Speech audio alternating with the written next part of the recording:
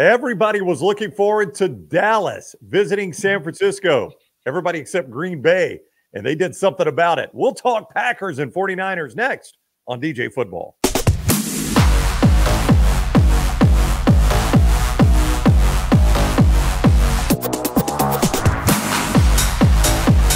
He is Daniel Jeremiah of the NFL Network. I'm Ryan Brown. This is DJ Football, presented by MyBookie.ag. Code next round when you sign on at MyBookie.ag. Get that sign-on bonus with that code. You can use it right away. When once with it, it is yours and yours forever. Bet anything, anytime, anywhere with MyBookie.ag. Code next round. We are to the divisional round of the playoffs. What is up, DJ? How are you? I'm doing great, man. I wish we had more close games last week. We got one really close game. It was a great game, but hopefully this week they're a little more evenly matched and we see some closer games. If I had told you that Dallas Green Bay was a blowout, would you have said, okay, well, Dallas is on to the next round? Well, 16 in a row at home probably would have taken me in that direction. Yeah. I mean, just a smaller number next to their name too, in the seating. That's true. And the only people more disappointed in hindsight than the Cowboys and their fans was apparently the Lions and their fans, because they wanted a piece. They wanted a piece of the Cowboys, and they're not going to get it. The Cowboys didn't survive. So, I was shocked by that. The result. I would say, like you told me, Green Bay snuck out a win, and the score, of course, made it look way closer than it was. A 32-point game with 6 minutes left in that game. I would never have believed if you'd have told me they were going to go in there and blow the doors off the Cowboys like they did. Jordan Love, though, was spectacular. I mean, especially in the first half. He was spectacular in the first half. The ball barely touched the turf. He was making great decisions. Dallas was completely confused with what Green Bay was doing, and his play was just, the spectacular is the only word I can come up with.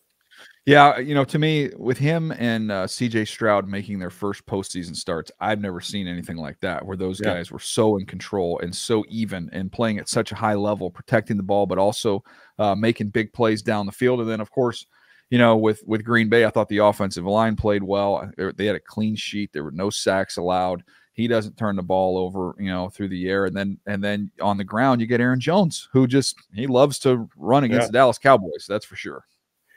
And you look at what Jordan Love basically did the last 5 weeks of the year and into the playoffs, and did it without Christian Watson. And now here comes Christian Watson back. And if he can get anywhere close to 100%, how much better is this offense with him back in there? Well, you referenced what he's done. And, when you look through the packet, and we get these packets and you go through and you're looking at all the numbers on these games, and you're like, I know Jordan Love finished strong. I know he played well. I did not know it was 21 touchdowns and 1 interception since week 11. I was not aware that was the level at which he's playing. I mean, he's been on fire. And they've basically been in the playoffs for 4 or 5 weeks, having to must-win. No question. So he's put it together. And let's give LaFleur some credit as well. He was in his bag in that game in terms of the play calling. I mean, they had stuff set up all over the place, and they had Stephon Gilmore. He had no idea where he was, the way they were attacking him. So that was a complete offensive performance. But yeah, Jordan Love, give him all the credit in the world, not just for this game, but how hot he's been, for quite some time now. And their defense created turnovers, and it was not Dak's best game. And listen, they had gotten behind, so Dallas had to throw a lot, and Green Bay knew they were going to have to throw a lot. But you've got to give their defense credit, including a pick six. They created turnovers. No question. Defensively, with all the talent they have over there, they have 8 first-round picks on the defensive side of the ball. They've been frustrating to me of why they don't play at that level consistently, because they have the guys to do it. There's not, all 3 levels, they've got impact, talented players. So nice to see them kind of putting that together at the right time. And then, when you start fast forwarding and looking into this game, my first thought was, oh my gosh, congrats on beating the Cowboys, but they're going to get trashed by the 49ers. And the longer I studied, I don't know if I'm talking myself into this, Ryan, but I'm beginning to think, the more I look at this, I think they got a fighting chance there. They got a fair shot at this thing. Oh, interesting. We'll find out why in just a moment. DJ will tell us what he sees that gives them a shot, because MyBookie.ag has, as we record this, San Francisco a 9.5-point home favorite, total of 50.5, but San Francisco almost a 10-point favorite in this game. DJ says, not so fast, my friend. We'll discuss why he thinks Green Bay's got a shot in San Francisco After I remind you, the DJ Football is presented by MyBookie.ag. Code next round. When you sign on at MyBookie.ag, you get that sign-on bonus. You can use it right away. Win once with it. It is yours and yours forever. They've got great games, casino games, NFL games, parlays, things like that at MyBookie.ag. Go see it for yourself because you can bet anything, anytime, anywhere with MyBookie.ag. And don't forget code next round.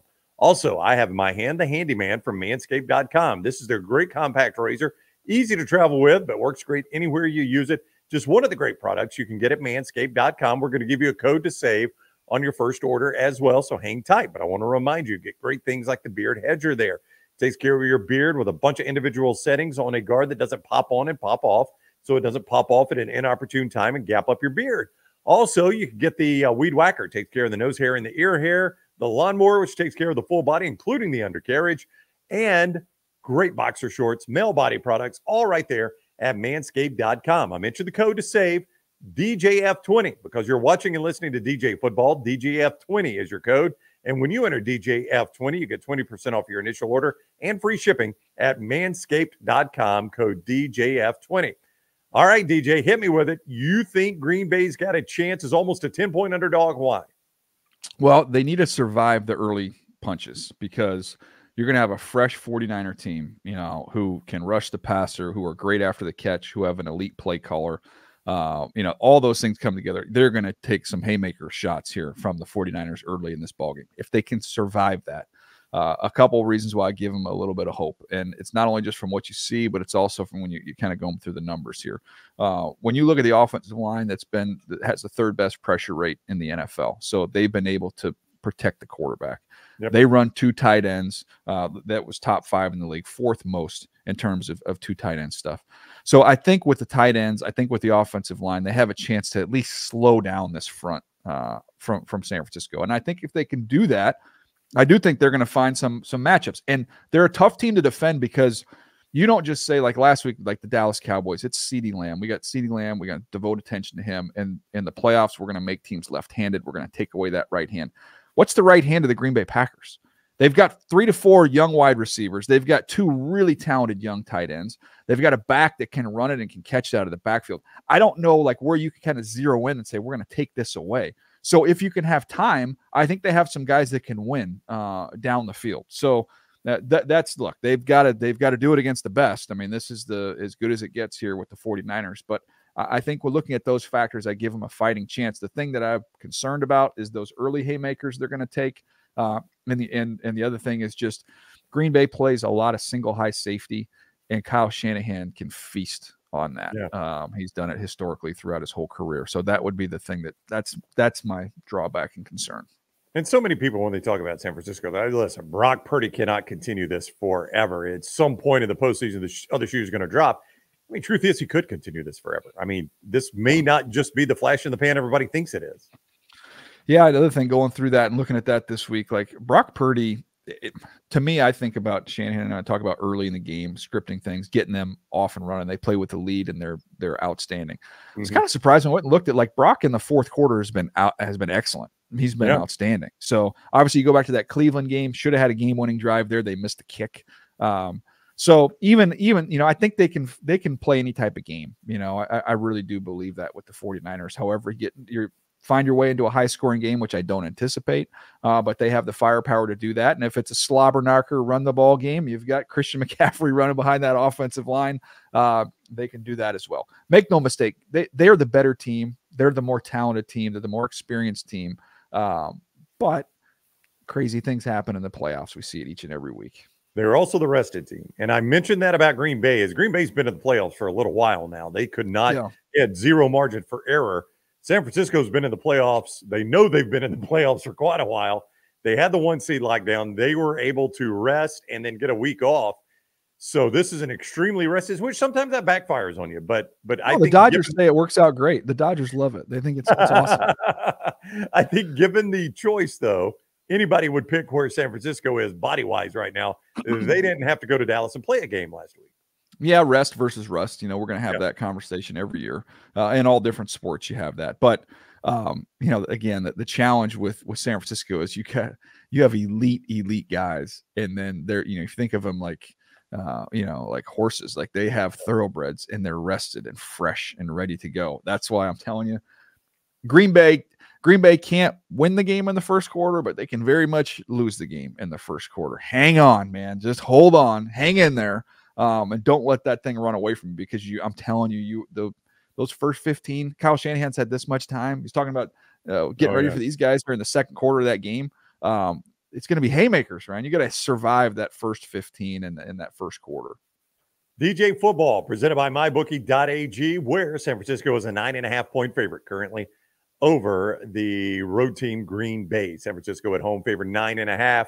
You can play that game at MyBookie.ag. Bet anything, anytime, anywhere. MyBookie.ag. Don't forget code NEXTROUND when you sign on. Code NEXTROUND to get that sign-on bonus that you can use right away with MyBookie.ag. Also, Manscaped.com. Code DJF20 for 20% off your initial order and free shipping when you order at Manscaped.com with code DJF20. Right here at Disrupt the Media, same place you get this video. We've got previews of a couple of other playoff games. Houston at Baltimore in the AFC and Kansas City at Buffalo in the AFC divisional round playoffs. And Brock Heward and Lance Taylor breaking down some playoff games as well. You can get all of those right here at this same place, Disrupt the Media. Please give us a thumbs up on this video. Make sure you have subscribed and set your alerts at Disrupt the Media. He is Daniel Jeremiah of the NFL Network, and this is DJ Football.